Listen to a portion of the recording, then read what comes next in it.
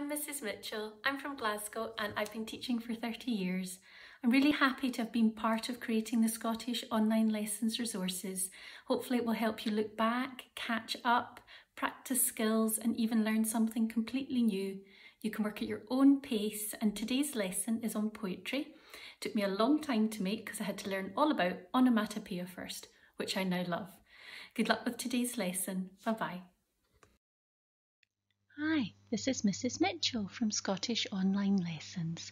This is a writing lesson focusing on writing a poem, including onomatopoeia. Let's look at the learning intentions. To be able to plan a simple poem, including examples of onomatopoeia, and to be able to give examples of onomatopoeia. Let's now look at the success criteria. I can give examples of onomatopoeia, and I can write a simple poem including examples of onomatopoeia. Now if you focus on the success criteria today and you are able to do all of these things, then you will be successful in your learning. Poetry. Poetry can be fun and silly, meaningful, expressive, interesting and informative. Poetry can be found in lots of places, including cards, comics and jokes. Today our lesson is going to focus on being able to plan a simple poem, including examples of onomatopoeia, and to be able to give examples of onomatopoeia. There are many different types of poems and many different features to poetry, like rhyme, rhythm, alliteration, onomatopoeia, how you lay out your poem, your use of capitals and commas, and your reason for writing. You might have a message, you might want to have fun, you might want to share your feelings, or you might be full of nonsense. So let's hear some poems. On the left, the first letter in each line spells out poems, and on the right, I've played about with the layout to make it look like a bouncing ball. Poems, putting your feelings and thoughts out there for others to read. Easy for some, but not for most of us, you see. The ball rolled down the stairs. It bounced as it went down and down, boing, boing, boing. So today we're going to write poetry using onomatopoeia, a very long word with some very strange spelling and a great big explanation. But don't worry, it's a really fun thing, onomatopoeia. It's when a word describes a sound and actually almost pretends to be the sound when it's spoken. Boom, whoosh, drip, oink. Here's a poem about onomatopoeia. Oh, onomatopoeia. What a funny word. It almost sounds ridiculous. It really is absurd. It means a word that names a noise, like drip or twit-to-woo. It makes a picture in your head of what the sound is too. Oh, onomatopoeia. I've used commas in this poem as part of the layout. My poem definitely has rhyming words, word and absurd, twit-to-woo and too. There's a rhythm when you read it, and it definitely has a message. Oh, onomatopoeia. What a funny word. It almost sounds ridiculous. It really is absurd. It means a word that names a noise like drip or twit-to-woo. It makes a picture in your head of what the sound is too. Let's match. Let's find out more about onomatopoeia. We have some meanings and some examples of onomatopoeia. A cow in a field, sneezing, strong wind, fire engine, doorbell, and howl, ding-dong, moo, achoo, and nee-naw. You should be able to tell by the sound of the word what its meaning is. Howl, ding-dong, moo, achoo, and nee-naw. I want you to match the meanings to the words. Pause the lesson while you do this. Let's look at the first two. So for a cow, the matching word would be moo. And for sneezing, achoo. And for strong wind, howl. I think how could also be the noise a dog might make. Fire engine, nee-naw, and doorbell, ding-dong. Let's use onomatopoeia in a poem about fireworks. Here are some words that sound like the noise they make as they tell us their meanings. Zap, zoom, swoosh, pop, sizzle, crackle, boom, fizz, whiz. And here's the start of a poem. I hear the fireworks in the sky, making their noise way up high. And our task will be to try to finish the poem. You can use rhyme to help you, and you can use rhythm to help you. I hear the fireworks in the sky, making their noises way up high.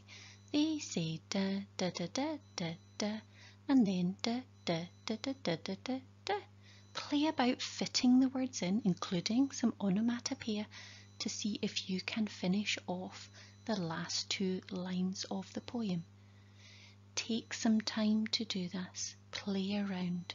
Your first few attempts might not work. Keep going. Pause the lesson while you have a try. Now, if you got on well, fantastic. That is wonderful. But if you find it a wee bit challenging, please don't worry. Let's look through an example together. This is also a way to learn. I hear the fireworks in the sky, making their noises way up high. They say sizzle, crackle, boom and fizz, and zap, zoom, pop before they whiz. Pause the lesson and read your poem or this poem out to hear the rhyme and rhythm and the examples of onomatopoeia, the words that sound like the noises they make. Let's try one more example. This time we're going down the farm. Here are the words that sound like the noise they make, and that tells us their meaning. Crunch, munch, oink, meow, woof, quack, neigh, moo, chug, drip, drop. Chug is the noise of the tractor moving. So we have 4 lines here and a chance again to write a poem. If you think you might find writing the whole poem challenging, you can copy down this first and last line to give you some help with your structure. I went to the farm and heard did you hear them too? Pause the lesson if you need to write down the structure to help you.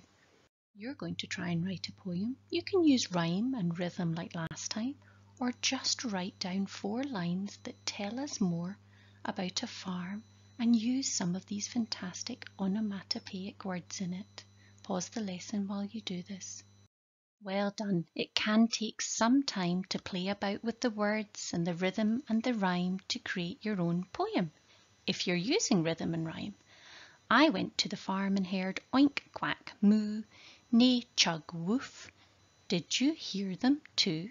That's one example of a poem. And in this example, I've used some onomatopoeia and some nonsense. I went to the farm and heard the duck said moo, the pig said woof. Did you hear them too? Onomatopoeia and nonsense. Let's finish our lesson with a bit of nonsense. The rocket bursts up in the night. I scream and shout with all my might. One goes sizzle, one goes boom, one goes whiz, and one goes... We've 3 words to choose from. Examples of onomatopoeia. Zoom, drip, oink. What word do you think I will choose? Pause the lesson if you want some time to think. Did you guess that I would like a bit of nonsense? Zoom was the rhyming word, and drip and oink were nonsense choices. I also made my word boom look like it sounds, and tried to make my word whiz look like it was getting bigger. The rockets burst up in the night. I scream and shout with all my might. One goes sizzle, one goes boom, one goes whiz, and one goes oink. Thank you for working hard on this final task today. Now the lesson is finished, it's time to check your learning. Take a minute to see if you've understood this lesson and have been successful in your learning. Can you give examples of onomatopoeia from our poems today? And can you write a simple poem, including examples of onomatopoeia? Now let's self-assess using the traffic lights. Take a minute and ask yourself, how did I do today? Did you find this hard? Are you going to try it again? Are you getting there? Just need a bit more practice? Are you feeling confident and ready to learn something new? Well done, you have finished this lesson. If you would like a little more practice, there are some suggested follow-up activities in the box below.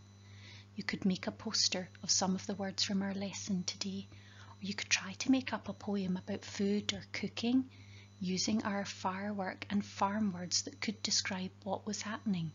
Sizzle, bang, pop.